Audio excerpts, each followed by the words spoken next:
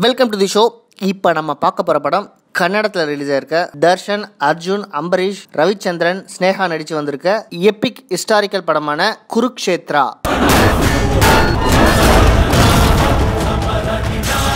இந்த படத்தில் 1970 2019 வரை நடிச்சிட்டு இருக்க கன்னடா ஸ்டார்ஸ் எல்லாருமே நடிச்சிருக்காங்க.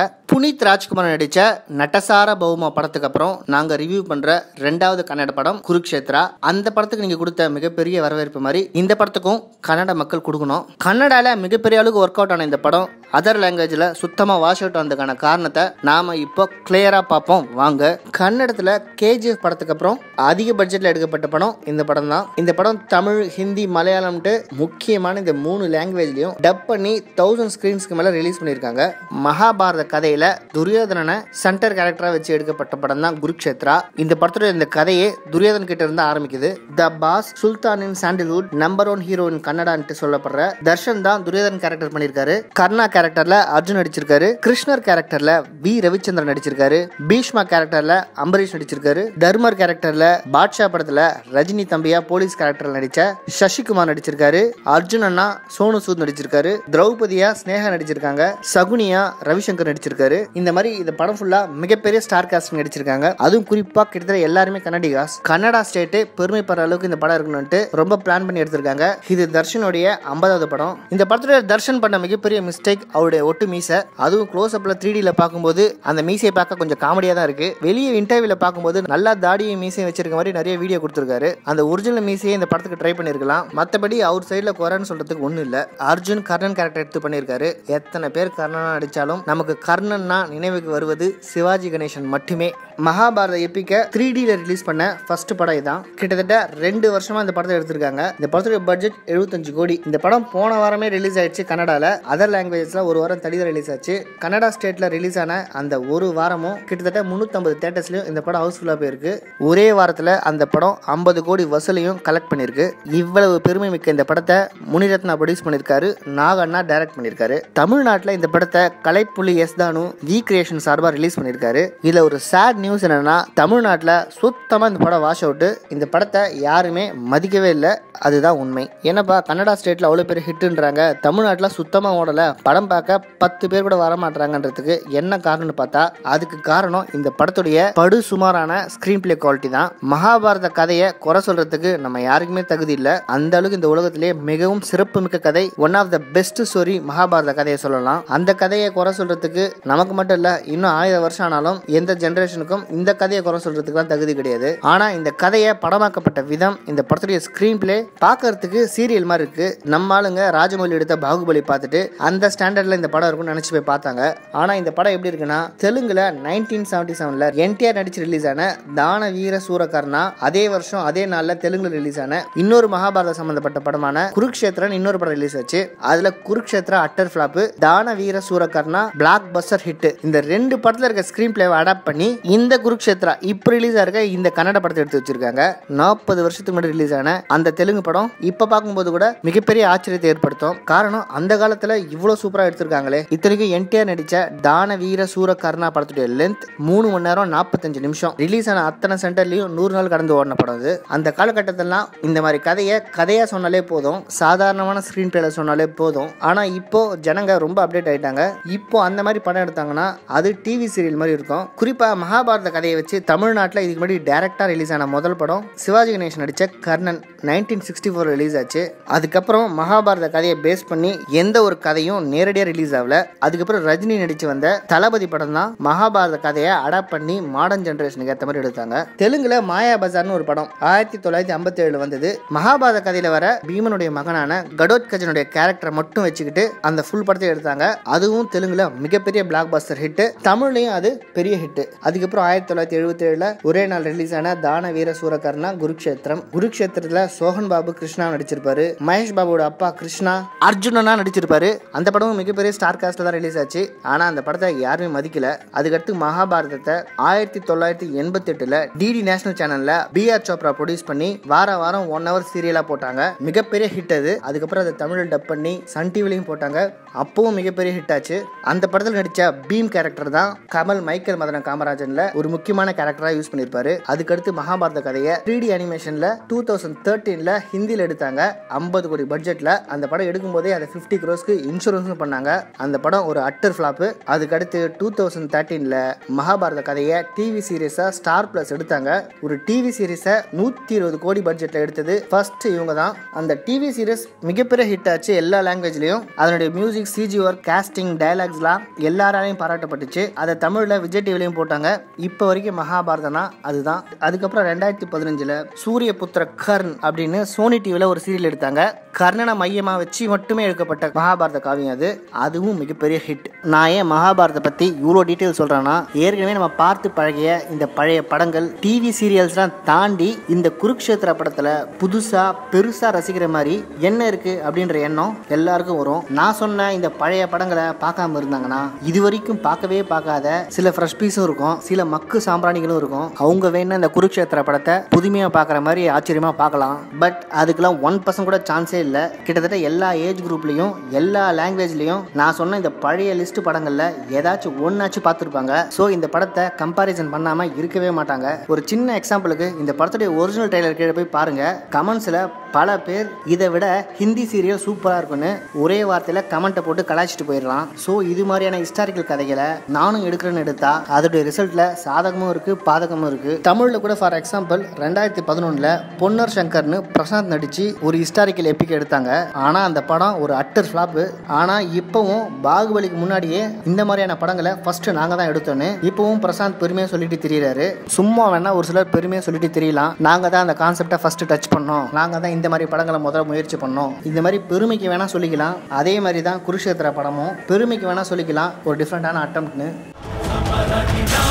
குருக்ஷேத்திர போரை பத்தி இந்த படத்துல கரெக்டா சொல்ற மாதிரி எந்த ஒரு டீடைல்ஸும் அக்யூரேட்டா இருக்காது. இந்த போர்ல மொத்தம் பாண்டவர்களுக்கு சார்பாக 7 அக்ஷினி படைகளும் கௌரவர்களுக்கு சார்பாக 11 அக்ஷினி படைகளும் இருந்தது. மொத்தமா கால்குலேட் பண்ணா பாண்டவர்களுக்கு சார்பாக 15 லட்சம் பேர் இந்த போர்ல கலந்துக்கிட்டாங்க. கௌரவர்களுக்கு 25 லட்சம் பேர் இந்த போர்ல கலந்துக்கிட்டாங்க. மொத்தமா குருக்ஷேத்திர போர்ல 40 லட்சம் படை வீரர்கள் பங்கேற்றாங்க. 18 நாள் நடந்த இந்த போர்ல கௌரவர்களுடைய போர் கமாண்டரா 10 நாள் பீஷ்மர் இருந்தாரு. அவர் இறந்ததுக்கு அப்புறம் 5 நாள் துரோணர் இருந்தாரு. அவர் இறந்ததுக்கு அப்புறம் 2 நாள் கர்ணன் இருந்தாரு. அவர் இறந்ததுக்கு அப்புறம் ஒரே ஒரு நாள் சல்யன் இருந்தான். ஆனா பாண்டவர்கள் அணியில 18 நாளும் திருஷ்டத்யும்னன் தான் அவங்களுடைய போர் தளபதியா இருந்தான். ஆனா இந்த படத்துல திருஷ்டத்யும்னனை ஒரு சீன்ல கூட காமிச்சிருக்க மாட்டாங்க. திருஷ்டத்யும்னனை பத்தி எந்த ஒரு சீனுமே இருக்காது. சோ மிகப்பெரிய படை வீரர்களும் பராக்கிரமசாலிகளும் அதிகமா இருந்தது கௌரவர்கள் பக்கம் தான். சோ போர் ஆரம்பிக்கும் போதே தெரிஞ்சு போச்சு கௌரவர்கள் தான் ஜெயிப்பாங்கன்ட்டு. பாண்டவர்கள் வெல்லப்பட்டது சூழ்ச்சியால் செய்யப்பட்ட சதி அப்படின்றத இவங்க நேரடியா சொல்லாம நிறைய மறைச்சு தான் சொல்ல ட்ரை பண்ணிருக்காங்க.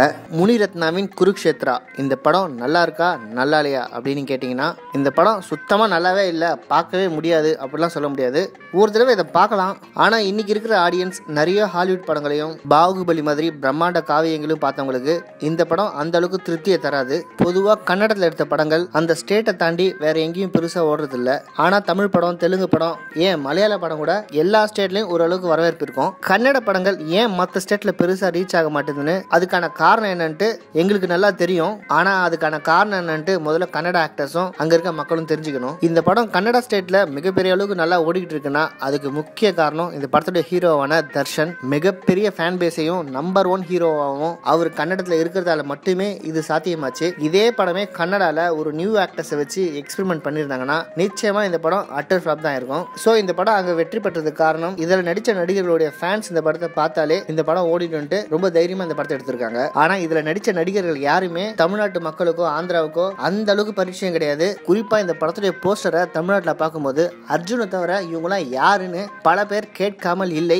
அந்த அளவுக்கு தான் அவங்க இங்க பேர் எடுத்திருக்காங்க. தன்னுடைய ஸ்டேட்டையும் தாண்டி எல்லா இடங்களிலும் ரீச் ஆகணுன்ற எண்ணம் ஃபர்ஸ்ட் அந்த ஆக்டர்ஸ்க்கு இருக்கணும். அப்படி இருந்தால் மட்டுமே தான் எல்லை தாண்டி குடிநாட்ட முடியும். அதை சற்று தவறிவிட்டார்கள் கன்னட நடிகர்கள்னு ரொம்ப ஸ்ட்ராங்காவே சொல்லலாம். உடனே ரஜினி கன்னட ஆக்டர் தானே நம்பிடக்கூடாது. ரஜினி ஒரு கன்னட ஆக்டர்னு அவரே சொன்னதில்லை. அவர் பியூர்லி தமிழ் ஆக்டர். ஆனா இந்தியாவில் இருக்க எல்லா லாங்குவேஜ்ல அவர் நடிச்சிருக்கலாம். ஆனா அவர் எந்த மொழி நடிகர்னு கேட்டீங்கன்னா தமிழ்ன்ட்டு அவரே சொல்லுவாரு. தமிழ்நாட்டில் ஹீரோ வர்ஷிப்னு ஒன்று கிடையவே கிடையாது. ரஜினி, அஜித், விஜய் இங்க யார் நடிச்சாலும் சரி படம் நல்லா இல்லைன்னா மொக்கனா 4வது நாள் தியேட்டர்ல கூட்டமே வராது, தியேட்டர் காலி தான். படம் சுத்தமா வேலைக்கு ஆகலப்பான்ட்டு அந்த ஹீரோவோட ஃபேன்ஸே அடுத்த படத்துல பாத்துக்கிறேன்னு உண்மையை சொல்லிட்டு போயிடுவாங்க. ஸோ இங்க பொறுத்த வரைக்கும் கண்டென்ட்டும் ஸ்கிரீன் பிளேவும் தான் முக்கியம். அப்படி இருக்கவே தான் யாருன்னே தெரியாத ஒரு பிரபாஸ் நடிச்ச படம் 2000 கோடி கலெக்ட் பண்ணிச்சு. யாருன்னே தெரியாத யஷ் நடிச்ச KGF படம் 250 கோடி சம்பாரிச்சது. நல்ல படம் எடுத்தா மொழி, ஸ்டேட், ஏன் இந்தியாவையும் தாண்டி இந்த உலகத்தில் இருக்க கடைக்கோடி வரைக்கும் போய் உங்களுக்கு பேரும் புகழையும் வாங்கி தரும். அதுக்கு உதாரணம் பல படங்கள் இருக்கு. எத்தனையோ சாதாரண கதைகள் நம்மளுடைய பெருமைகளை பேசியிருக்கு. உலக புகழ்பெற்ற நம்மளுடைய சொத்தான மகாபாரத கதை அந்த அளவுக்கு ரீச் ஆச்சுன்னா நமக்கு பெருமை தானே. குருக்ஷேத்ரா படத்துல பிளஸ் பாயிண்ட்ஸ் எதுவுமே இல்லையான்னு கேட்டீங்கன்னா இருக்கு. இந்த படத்துல ஒரு 3 ஃபைட் இருக்கும். ஃபர்ஸ்ட் துரியோதனுக்கும் பீமுக்கும் கலோசம் மாதிரி ஒரு செட்டப்ல ஒரு ஃபைட் நடக்கும், அந்த ஸ்டண்ட். அதுக்கப்புறம் குருக்ஷேத்ரா போர்ல 13வது போர்ல அபிமன்யு சக்கரவியூகத்துல கொடூரமான முறையில இறந்து போவாரு. இந்த படத்துல அபிமன்யுவா நிக்கில் குமார் நடிச்சிருக்காரு. ஒரு 5 நிமிஷம் வர ஸ்டண்ட் சீக்வன்ஸ். அது பாகுபலி ஆக்ஷன் சீக்வன்ஸை ரெஃபரன்ஸா வச்சு அந்த ஸ்டண்ட் எடுத்த மாதிரி இருக்கும். ரொம்ப அட்டகாசமான ஃபைட் சீன்ஸ் அது. அதுக்கடுத்து இந்த படத்துடைய மிகப்பெரிய பிளஸ் ஆன கிளைமேக்ஸ் ஃபைட் சீக்வன்ஸ். போருடைய 18வது நாள் கடைசி நாளான குருக்ஷேத்ரா போர்ல கௌரவர்கள் பக்கம் எல்லாரும் இறந்ததுக்கு அப்புறம் ஆத்தங்கர ஓரத்துல துரியோதனுக்கும் பீமுக்கும் தனியா ஒரு கதாயுத போர் நடக்கும். 10 நிமிஷம் ஸ்டண்ட் சீக்வன்ஸ் அது. கனல் கண்ணன் ரொம்ப அட்டகாசமா அந்த ஸ்டண்ட் எடுத்திருக்காரு. இது வரைக்கும் மகாபாரத கதையில எடுத்த ஸ்டண்ட்லயே இதுதான் பெஸ்ட் ஃபைட்னு சொல்லலாம். ஆனா இந்த ஃபைட்டையே 1988ல தூர்தர்ஷன் சேனல்ல போட்ட மகாபாரத ஃபைட்டை தான் ரெஃபரன்ஸா வச்சு எடுத்திருக்காங்க. அந்த காலத்திலேயே அந்த ஸ்டண்ட்டை அட்டகாசமா எடுத்திருப்பாங்க. ஸோ இந்த 3 ஃபைட்டுமே இந்த படத்துல மிகப்பெரிய பிளஸ். தர்ஷனுடைய ஃபேன்ஸ்க்கு இந்த 3 சண்டை காட்சிகளுமே படம் நல்லா இருக்கு, திருப்தியா இருக்குன்ற எண்ணத்தை ஏற்படுத்தியிருக்கும். இதை தாண்டி இது வரைக்கும் காட்டாத ஒரு விஷயத்துல என்ன காட்டிருக்காங்கன்னா சகுனியோட பேக் ஸ்டோரி. சகுனி எதுக்கு கௌரவர்களை பழி வாங்குறாரு, துரியோதனுடைய வம்சத்தை ஏன் அழிக்கிறாரு, எப்படி அழிக்கிறாரு, எதுக்காக முதுகுல குத்துறாருன்றதுக்காக ஒரு பின் கதை ஒன்று சொல்லுவாங்க. அந்த கதையை இது வரைக்கும் யாருமே காமிச்சது இல்ல.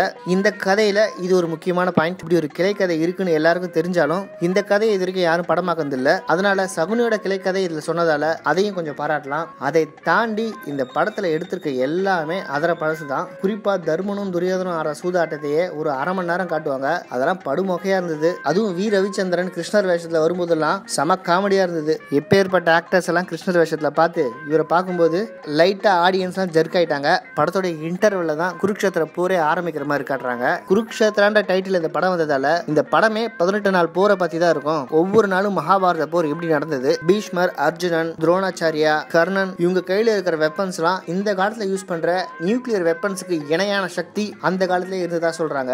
ஒரே ஒரு அஸ்திரத்தை யூஸ் பண்ணாலே இந்த உலகமே அழியக்கூடிய அபாயம் இருக்கிறதா சொல்றாங்க. சோ எந்தெந்த வீரர்களுக்கு எவ்வளவு பவர் இருக்கு, எந்தெந்த பவர்ஸை வச்சு எதிரிகளை தாக்கினாங்க, அதனால எத்தனை தலை சிறந்த வீரர்கள் இறந்தாங்க, தன்னுடைய சக்திகள் அதிகமா இருந்தாலும் ஏன் போர்ல வெல்ல முடியல, அவங்களுக்கு எந்த அளவுக்கு பவர் குறைஞ்சது, எதிர்க்கவே முடியாத பீஷ்மரையும் துரோணரையும் எப்படி சூழ்ச்சியால கொன்னாங்க அப்படின்றது மட்டுமே இந்த படத்துல ஸ்டோரியா வச்சிருந்தாங்கன்னா இந்த படம் மிகப்பெரிய ஆக்ஷன் படமாவும் ஹாலிவுட்ல எடுத்த 300க்கு இணையான படமாவும் வந்திருக்கும். ஆனா இவங்க எடுக்க ட்ரை பண்ணது பழைய தெலுங்கு படமான தான வீர சூரகாரனா படத்துடைய பாதிப்பை மட்டும் எடுத்தா போதும்னு நினைச்சிட்டாங்க. இந்த படத்துடைய ஸ்கிரீன் பிளேல மிகப்பெரிய ஓட்டையே இருக்கு. அதையெல்லாம் ஜெனரல் ஆடியன்ஸ் பொறுத்துக்கவே மாட்டாங்க. குறிப்பா கர்ணன் சாவக்கூடிய கடைசி நாள்ல தான் குந்தி கேரக்டர் கர்ணன் கிட்ட போய் வரத்தை கேட்பாங்க, நீ தான் என் புள்ளன்னு சொல்லிட்டு. அது வரைக்கும் அவருக்கு இதை பத்தி தெரியாத மாதிரி இந்த கதையை எடுத்துட்டு போவாங்க. குந்தி அந்த கேரக்டர் நடிச்சுக்கிறது மிகப்பெரிய ஆர்டிஸ்டா இருந்தாலும் அவங்களுடைய மேக்கப், கெட்டப், டயலாக்ஸ் எல்லாம் பார்க்கும்போது கோயில் வாசல்ல பிச்சை எடுக்கிற ஆயா மாதிரியே இருப்பாங்க. இந்த படத்துல வடிவமைச்சிருக்க பல பெண்கள் கேரக்டர் நம்மளுடைய பல்லை நரநரவென்று கடிக்க வைக்காமல் போக மாட்டேங்கிறார்கள். அந்த அளவுக்கு ஆத்திரம் வரக்கூடிய பர்ஃபார்மன்ஸ் இந்த படத்துல வர பெண்கள் பண்ணிருக்காங்க. லாஜிக்கா பார்த்தாலும் நிறைய மிஸ்டேக் இருக்கு கதையில. அபிமன்யு கொலை பண்றப்ப அர்ஜுனன் எங்க போயிருந்தாரு அப்படின்றதுக்கு உண்மையான கதை வேறு. ஆனா இந்த கதையில அன்னைக்கு அர்ஜுனை டைவர்ட் பண்ணது கர்ணன்ற மாதிரி காட்டுவாங்க. அன்னைக்கு கர்ணனுக்கும் அர்ஜுனுக்கும் சண்டையே நடக்காது. இந்த படத்துல மகாபாரத கதையில வர நிறைய டீடைல்ஸ் அண்ட் கிளாரிட்டி எல்லாம் மிஸ்ஸிங். ஒரு சில இடத்துல தப்பாவும் சொல்லியிருக்காங்க. அர்ஜுனன் கர்ணனை கொல்றதுக்கு யூஸ் பண்ற அஸ்திரம் இந்திரன் கொடுத்த அஞ்சலிகா அஸ்திரம் தான் யூஸ் பண்ணுவாரு. ஆனா இந்த படத்துல சிவன் வரமா கொடுத்த பசுபதாஸ்திராவை யூஸ் பண்ண சொல்லி கிருஷ்ணர் அர்ஜுன் கிட்ட சொல்லுவாரு கிளைமேக்ஸ்ல. இந்த மாதிரி சின்ன சின்ன மிஸ்டேக்ஸ் நிறைய இந்த படத்துல இருக்கு. சிவன் கொடுத்த பசுபதாஸ்திரத்தை அர்ஜுனன் தன் வாழ்நாளில் ஒரு முறை கூட பயன்படுத்தியதே இல்லை. ஆனா இந்த படத்துல யூஸ் பண்ணதா காட்டுறாங்க. இந்த படத்துடைய மியூசிக் வி ஹரிகிருஷ்ணா. படத்துடைய சாங்ஸை பத்தி சொல்றதுக்கு ஒன்னும் இல்ல. ஆனா பேக்ரவுண்ட் மியூசிக் குறிப்பா ஸ்டண்ட் சீக்வன்ஸ்ல நல்லாவே பண்ணிருக்காரு. Cinematography Jayant Vincent. இந்த படத்தை 2 தடவை ஷூட் பண்ணிருக்காங்களாம். ஒரே சீன் ஒரே டயலாக 2D வெர்ஷனுக்கு ஒரு தடவையும் 3D வெர்ஷனுக்கு ஒரு தடவையும் மாறி மாறி ஷூட் பண்ணிருக்காங்க. அதனால இந்த படத்தை மொத்தமா 2 தடவை எடுத்திருக்காங்க. 3D படத்துடைய லென்த்துக்கும் 2D வெர்ஷனோட லென்த்துக்கும் ஒரு 15 மினிட்ஸ் படத்தோட டியூரேஷன் வித்தியாசமாவே இருக்கு. படத்தோட டப்பிங் கூட 2 தடவை பேசியிருக்காங்களாம். சோ இதை பத்தி கேட்கும் போதே இது பெரிய ஹார்ட் ஒர்க்னு நல்லா தெரியுது. அதுக்காக ஜெயந்த் வின்சென்ட்டை பாராட்டலாம். இந்த மகாபாரத கதையை ராஜமௌலி 1000 கோடி பட்ஜெட்ல எடுக்க போறாரு. மலையாளத்துல கூட விக்ரம் நடிச்சு கர்ணான்ற படம் ஒரு 300 கோடியில் எடுக்க போறான்னு சொல்லிட்டு இருந்தாங்க.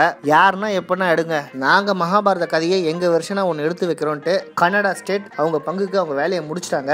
மகாபாரத கதை கிட்டத்தட்ட எல்லாருக்குமே தெரியும். இந்த கதையை நல்லா படமாக்க தேவை ஒரு அசாதாரணமான ஸ்கிரீன் பிளே. அது ராஜமௌலியால நிச்சயமா செய்ய முடியும்னு தெரியும். ஏன்னா பாகுபலி படத்திலேயே நிறைய சீக்வன்ஸ் மகாபாரத மையமா வச்சு தான் எடுத்திருப்பாரு. படத்துல வர ஒவ்வொரு சீனும் ஒவ்வொரு ஷாட்டும் ஒவ்வொரு டயலாகும் நல்லா இழைச்சி பட்டி தீட்டினதால தான் அந்த படம் அவ்வளவு பிரமிப்பு ஊட்டுச்சு, அவ்வளவு பெரிய சக்சஸ் தொட்டுச்சு. இப்போ வந்திருக்க இந்த குருக்ஷேத்திர படம் ஏன் கன்னடா ஸ்டேட்டுக்குள்ளே சுத்திட்டு தெரியுதுன்னா, ஏன் கன்னடா ஸ்டேட்டை தாண்டி வர மாட்டேங்குதுன்னா அதுக்கு முக்கிய காரணம் இந்த படத்துடைய படு மொக்கையான ஸ்கிரீன் பிளே தான். நிச்சயமா இந்த படத்துடைய ஆக்டர்ஸ் நியூ ஃபேஸா இருந்திருந்தாலும் இந்த படத்துடைய ஸ்கிரீன் பிளே பிரமிக்க வைக்கிற அளவுக்கு இருந்திருந்ததுதான். தமிழ்நாடு, ஆந்திரா, மலையாளம், ஹிந்தின்னு எல்லா லாங்குவேஜ்லயும் இந்த படத்தை தூக்கி கொண்டாடி இருப்பாங்க.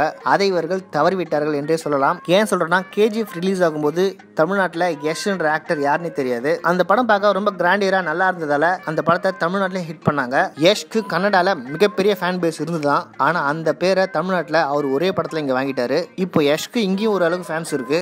ஸோ எங்களை பொறுத்த வரைக்கும் யார் நடிச்சிருக்காங்க முக்கியம் இல்லை, அவங்களோட டேலண்ட்டும் அவங்களோட கண்டென்ட் தான் முக்கியம். மகாபாரத கதையில நம்ம எந்தெந்த விஷயத்தெல்லாம் வெறும் காதுகளை மட்டும் கேட்டிருக்கோமோ, விஷுவல்ல இது வரைக்கும் பார்க்காத சீன்ஸ் எவ்வளவோ இருக்கு, அதையெல்லாம் இவங்க காமிச்சிருந்தாங்கன்னா மிகப்பெரிய பிரமிப்பையும் ஏற்படுத்தியிருக்கோம், நல்ல வரவேற்பையும் பெற்றிருக்கோம். நம்ம பார்த்து பார்த்து பழகின விஷயத்தையே திரும்பவும் எடுத்த ஒரு ரீமேக் மாதிரி எடுத்து வச்சிருக்காங்க. இமேஜினேஷனே பண்ண முடியாத வார் சீக்வன்ஸையும் ஸ்டன்ட்ஸையும் இதயத்தை பிழியும் படியுமான எமோஷனல் விஷயத்தையும் இவங்க தொட மறந்துட்டாங்க. அந்த மாதிரியான விஷயங்களை இவங்க தைரியமா தொட்டிருக்கலாம். இது ஒரு புது முயற்சின்னு பெருமைப்பட்டுக்கிறாங்களே தவிர புதுசா இந்த கதையில அவங்க எதுவுமே தொடல. 3D டெக்னாலஜியை போய் புது முயற்சின்றாங்க. இந்த காலத்துல யாரு 3D படத்தை அந்த அளவுக்கு விரும்பி பாக்குறாங்க? வாரத்துக்கு ஒரு படம் ஹாலிவுட்ல 3Dல வருது. இங்க 3D படம்ன்றது மிகப்பெரிய பிளஸ்லாம் ஒன்றும் கிடையாது. இந்தியாஸ் ஃபர்ஸ்ட் 3D மித்தாலஜிக்கல் மூவின்ட்டு இதை ப்ரமோட் பண்றாங்க. அதுக்காகலாம் இந்த படத்துக்கு ஒன்றும் கூட்டம் வந்துடாது. பாகுபலி 2D படம் தான், ஆனா 2000 கோடி கலெக்ட் பண்ணிச்சு. 2.0 3D படம் வெறும் 800 crores தான் கலெக்ட் பண்ணிச்சு. ஆடியன்ஸை கட்டி போற விதமா சூப்பரா ஸ்கிரீன் பிளே பண்ணி ஒன்லி 2D மட்டும் கான்சென்ட்ரேட் பண்ணியிருந்தா 2.0 இன்னும் கூட 1000 கோடி கலெக்ட் பண்ணியிருக்கோம். டெக்னாலஜியை இப்படி அப்படின்னு திருப்பி போட்டு அந்த படத்துடைய பட்ஜெட் 500 கோடி தாண்டி போச்சு. அதனாலே அந்த படம் எவ்வளவு பெரிய வசூல் வந்தாலும் அது பெரிய லாபம் கொடுத்துச்சுன்னு லைக்காவிலே இன்னும் சொல்ல முடியல. ஸோ டெக்னாலஜி வச்சு இனி மக்களை ஏமாற்ற முடியாது.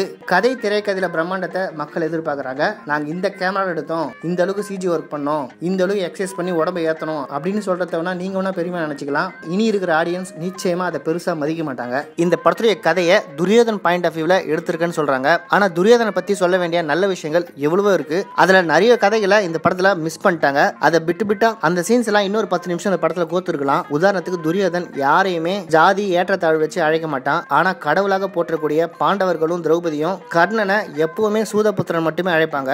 திரௌபதியை தாண்டி வேறு எந்த ஒரு பெண்ணையும் அசிங்கப்படுத்தியதும் இல்லை, ஏன் ஏறெடுத்தும் பார்த்ததில்லை. மனைவிக்கு அப்படி ஒரு கண்ணியமான நடந்துகிட்டான். பிற பெண்கள் மீது மோகமும் கொண்டதில்லை, காதலும் கொண்டதில்லை. பெண்கள் மீது மதிப்பும் மரியாதையும் ஒழுக்கமும் பற்றும் மிகுந்தவனாய் காணப்பட்டான். பாண்டவர்கள் ஒவ்வொருத்தருக்கும் தனித்தனியா திரௌபதியும் தாண்டி பல மனைவிகள் இருக்காங்க. அதுல குறிப்பா அர்ஜுனனுக்கு எத்தனை மனைவிங்கன்றது கணக்கே இல்ல. அந்த அளவுக்கு அவன் ஒரு உமனைசர். ஆனா இந்த கதையிலேயே முக்கிய வில்லனான துரியோதனுக்கு ஒரே ஒரு மனைவி தான். அப்படின்னா பாத்துங்க அவன் எப்பேற்பட்ட ஒழுக்கமிக்கவன்ட்டு. திரௌபதியை ஏன் இப்படி பண்ணன்னு கேட்டதுக்கு, நான் அவ மேல ஆசைப்படல, அவள் திமிரையும் அகந்தையும் கொட்டத்தையும் அடக்கிறதுக்காக அசிங்கப்படுத்ததான் இப்படி பண்ணன்னு தன் மனைவி கிட்ட ஒத்துக்கிட்டு மன்னிப்பும் கேட்பான் துரியோதன். அந்த சீனும் இந்த படத்துல இருக்காது. துரியோதனுக்கு 2 மகன்கள் இருப்பாங்க, லக்ஷ்மண குமாரன், இன்னொன்னு லக்ஷ்மணா. 2 பேருமே குருக்ஷேத்திர போர்ல 12வது நாள் 13வது நாள்ல இறந்து போவாங்க. அதுல துரியோதன் மகனான லக்ஷ்மண அர்ஜுனன் மகனான அபிமன்யு தான் 13வது நாள் கொலை பண்ணுவாரு. தன்னுடைய 2 மகன் இறந்ததுக்கு அப்புறம் தான் அதுக்காக பழி தீர்க்கணும்னு தான் அபிமன்யுவை கொடூரமான முறையில கொல்லுவாங்க. இந்த படத்துல துரியோதனுடைய 2 மகனை பத்தி எந்த சீனும் காட்ட மாட்டாங்க. துரியோதன் வைஃப் பானுமதிக்கும் கர்ணனுக்கும் நடக்கூடிய சின்ன விளையாட்டு சண்டையில அவங்களுக்கு கழுத்துல இருக்க மணி அறுத்துருவாரு. அந்த நேரத்துல அதை பார்த்த துரியோதன் மாலையின் முத்துக்களை எடுக்கவோ கோவுக்கோன்ட்டு கொஞ்சம் கூட நண்பனையும் மனைவியும் சந்தேகப்படாம பெருந்தன்மையா நடந்துப்பாரு. இந்த நல்ல சீனை சிவாஜியோட கர்ணன் படத்துல வச்சிருப்பாங்க, அதுவும் இந்த படத்துல மிஸ்ஸிங். அதே மாதிரி கர்ணன் மட்டுமே பாண்டவர்களுக்கு உயிர் பிச்சை கொடுக்கல, துரியோதனும் பாண்டவர்களுக்கு உயிர் பிச்சை ஒரு தடவை கொடுத்திருக்காரு. அது என்னன்னா, பீஷ்மர் குருக்ஷேத்திர போர்ல தன்னுடைய முழு பலத்தையும் காட்டாம பாண்டவர்கள் மேல ஒருதலை பட்சமா நடந்துக்கிறாரு. அவங்களுடைய போர் வீரர்கள் மட்டும் தான் கொல்றாரு, அவங்கள கொல்ல மாட்டாங்கன்ட்டு மிகப்பெரிய சண்டையை போடுவான் துரியோதனன். உடனே கோவப்பட்ட பீஷ்மர் தெய்வ மந்திரங்கள் ஓதி ஒரு 5 அம்புகளை துரியோதன் கிட்ட கொடுப்பாரு. நாளை காலையில போர்ல இந்த 5 அம்புகளை எனக்கு கொடு, இந்த 5 அம்புகளை வைத்து பஞ்ச பாண்டவர்கள் 5 பேரையும் கொன்று குவிக்கிறேன் அப்படின்னு சபதம் எடுத்துட்டு போவாரு. இதை கேள்விப்படுற கிருஷ்ணர் துரியோதனுக்கு சின்ன வயசுல அர்ஜுனன் ஒரு காலத்துல போர்ல ஒரு உதவி பண்ணிருப்பாரு. தன்னை காப்பாத்துறதுக்காக அர்ஜுனனுக்கு அதுக்கு செஞ்சோட்டு கடனா உனக்கு ஏதாவது வரம் கேளுன்னு கேட்பாரு. எனக்கு தேவையானப்போ அந்த வரத்தை கேட்கறேன்ட்டு அந்த வரத்தை கேட்காம மறந்துடுவாரு. அந்த வரத்தை ராத்திரியோட ராத்திரியா போய் அர்ஜுனன் துரியோதன் கிட்ட பீஷ்மர் கொடுத்த அந்த 5 அம்புகளை எனக்கு கொடுக்கணும், அந்த 5 அம்புகளை தானமா கொடுத்துருக்குன்னு கேட்பாரு. துரியோதனும் பெருமையா அதை கொடுத்துருவான். மறுநாள் வந்து பீஷ்மர் அதை கேட்கும்போது நான் ராத்திரியே அதை அர்ஜுனனுக்கு தானமா கொடுத்துட்டேன்னு பெருமையா வேற சொல்லிப்பான். சோ பாண்டவர்கள் இது மாதிரி ஏகப்பட்ட பித்தலாட்டங்களால தான் போர்ல வின் பண்ணாங்க. கௌரவர்கள் ஆர்மியை விட பாண்டவர்கள் ஆர்மி ரொம்ப சின்னது. குருக்ஷேத்திர போர் ஆரம்பிக்கப்பட்ட முதல் 10 நாளுமே கௌரவர்கள் தான் ஜெயிப்பாங்க. ஏன்னா பீஷ்மரையும் துரோணரையும் எதிர்த்து அவங்களால போரே செய்ய முடியாது. இதை புரிஞ்சுக்கிட்ட கிருஷ்ணர் நியாயமான முறையில சண்டை போட்டா இனி ஜெயிக்க முடியாதுன்ட்டு 13வது நாள் அபிமன்யு அன்னைக்கு இறந்துருவான்னு தெரிஞ்சு வேணும்ட்டு அர்ஜுனனை கூப்பிட்டுக்கிட்டு குருக்ஷேத்திர போர்க்களத்தை தாண்டி பல மைல் தூரம் அர்ஜுனனை தனியா கூட்டிட்டு போய் சம்சப்தகாசுன்ற மிகப்பெரிய படைய தனியா அழிக்கிறதுக்கு அர்ஜுனனை கூட்டிட்டு போயிடுவாரு. அந்த நேரத்தில் தான் அபிமன்யு கொல்லப்படுவான். இதை ஒரு சாக்கா வச்சுக்கிட்டு முதல் முறையா போர் குற்றங்களை செஞ்சது கௌரவர்கள் அப்படின்ற கெட்ட பேர் அவங்களுக்கு வேணும்னே ஏற்படுத்தி 13வது நாள் ராத்திரியிலிருந்து பாண்டவர்கள் எந்த ஒரு போர் நெறிமுறையும் ஃபாலோ பண்ணாம சூழ்ச்சி மூலமா கௌரவர்களை வெல்ல தயாராயிடுவாங்க. பீமனுடைய மகனான கட்டோகஜனை இரவு நேரங்களை போர் பண்ண சொல்லி பல கௌரவ வீரர்களை அழிப்பாங்க.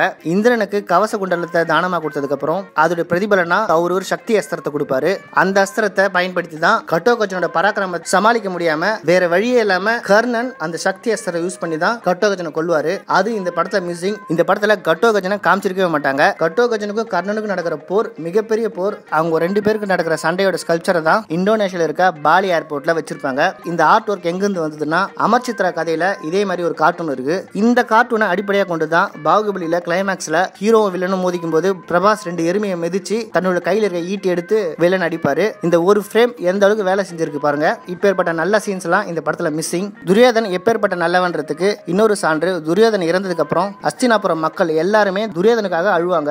இப்பேற்பட்ட நல்ல அரசர் இனி கிடைப்பாரா அப்படின்ட்டு மக்கள் பல நாள் துயர்ல இருந்தாங்க.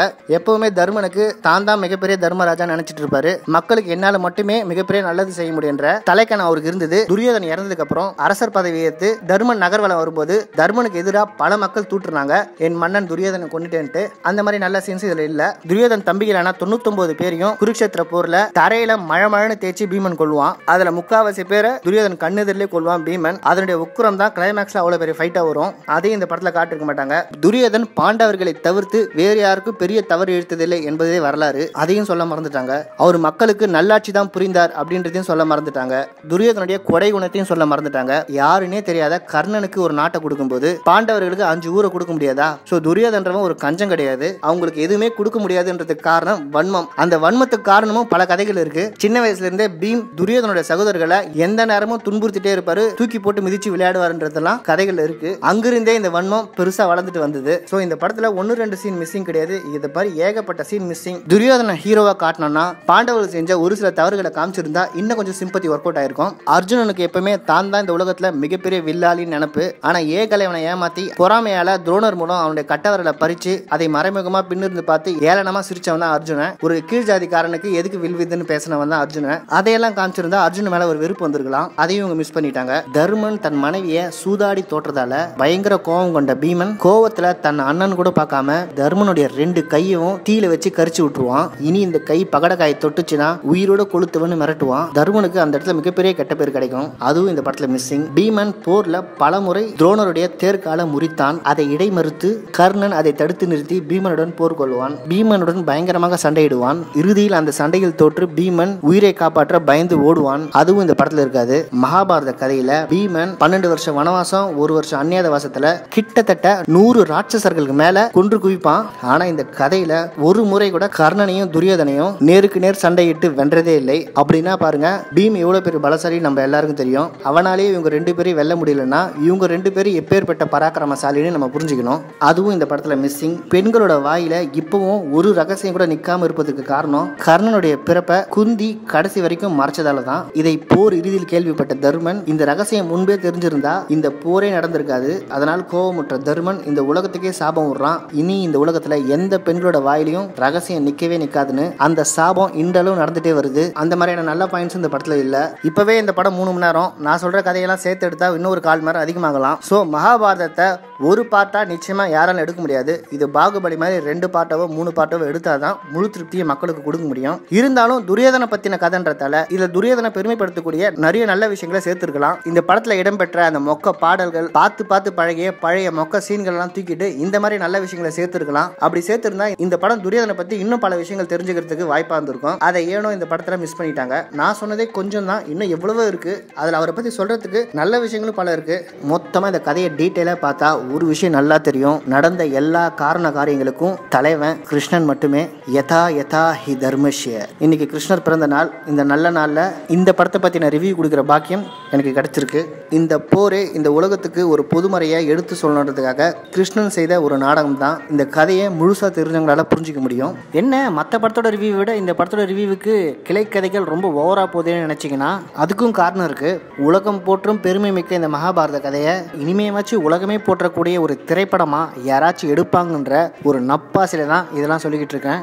நிறைய குறைகள் இருந்தாலும் இதுவும் ஒரு கஷ்டமான ப்ராஜெக்ட் தான். இது ஒரு புது முயற்சி, இது ஒரு நல்ல அட்டெம்ப்ட் தான். அதனால கன்னட பட ரசிகர்களுக்கு எங்கள் டீம் சார்பா வாழ்த்துக்கள். ஓவராலா இந்த படத்துக்கு 100 மார்க் எவ்வளவு கொடுக்கலாம்னா, இந்த படத்துடைய சுமாரான ஸ்கிரீன் பிளேவை மட்டும் கொஞ்சம் அட்ஜஸ்ட் பண்ணிட்டீங்கன்னா இந்த படத்துக்கு 75 மார்க் தாராளமாக கொடுக்கலாம். நீங்க டிக்கெட் கொடுக்குற முக்கால்வாசி காசு ஒர்த்து தான். 25% லாஸ். அதுக்கு முழு காரணம் இந்த படத்துடைய கிரியேட்டிவ் டிபார்ட்மெண்ட் மட்டுமே. மகாபாரத கதையை இனிமே யார் டைரக்ட் பண்ணா நல்லா இருக்கும், எந்த நடிகர்கள் எந்த ரோல் எடுத்து நடிச்சா நல்லா இருக்கும்ன்றத முடிஞ்சா கமெண்ட்ல போடுங்க. எங்களுடைய சாய்ஸ் டைரக்ஷன் ராஜமௌழி மட்டுமே. எந்தெந்த ரோலுக்கு எந்தெந்த ஆக்டர்ஸ்ன்றத கொஞ்ச நாள் கழிச்சு சொல்றோம். அடுத்த படத்தில் சந்திப்போம். டேய் கிளம்பா, கொஞ்சம் டீ குடுறா. குடு குடு குடு குடு. இதுக்கு நான் என்ன சொல்ல வரேன்னா, இங்க இருக்கக்கூடிய தமிழ்நாட ஹனுமார் சஞ்சீவமலை தூக்குன மாதிரி அப்படியே அலேக்கா ஷிஃப்ட் பண்ணி டெல்லிக்கு பக்கத்துல வச்சிட்டோம்னா அவன் கொடுக்கக்கூடிய முழு அதிகாரத்தையும் முதல்ல நம்ம வாங்கிக்கிட்டு மிச்ச மீதியை பூரா பக்கத்துல இருக்கணும் பூரா கொடுக்கலாம்.